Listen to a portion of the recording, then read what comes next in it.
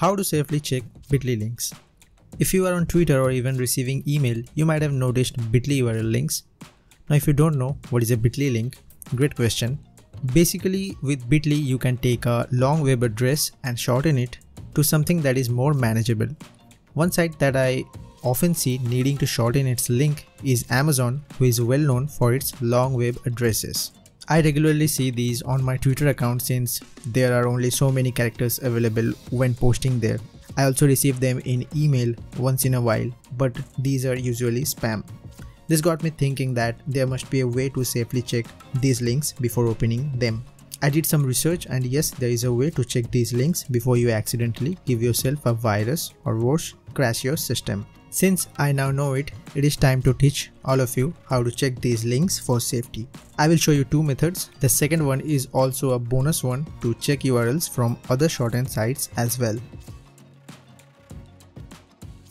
Now here are two of the Bitly links.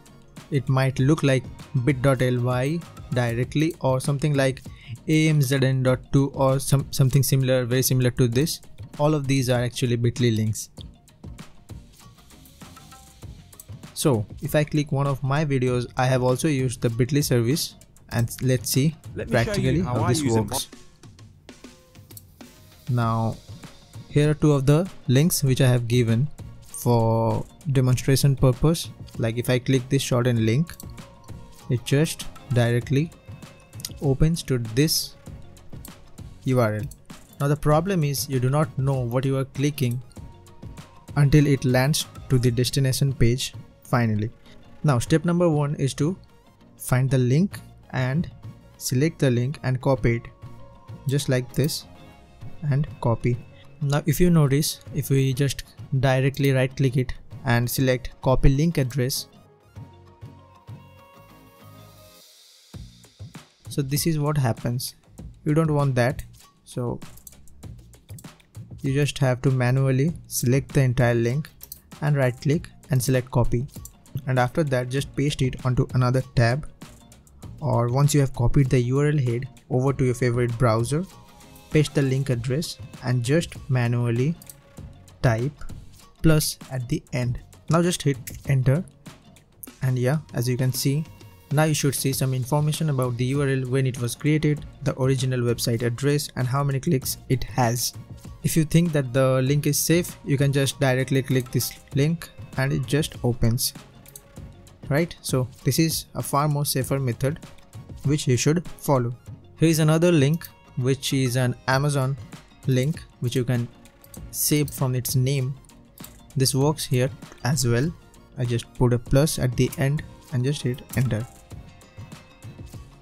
This is the destination link that is taking me to.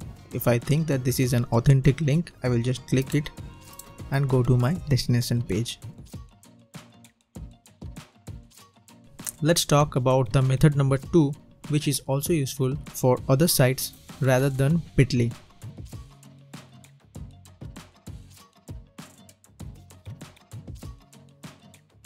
There is a website that I found that will check many shortened links including Bitly.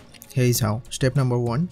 For this method, head over to this website called checkshorturl.com. Once on the website, you will need to do is paste the key or the shortened link in the box and then click on the expand button.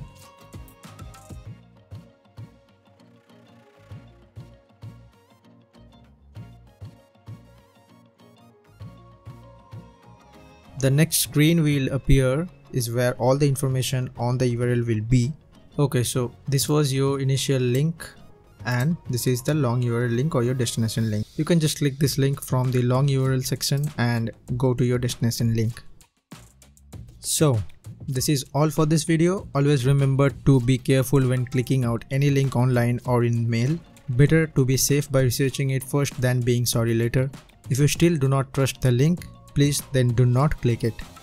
Hey, this is Avik signing off and catch you in the next one.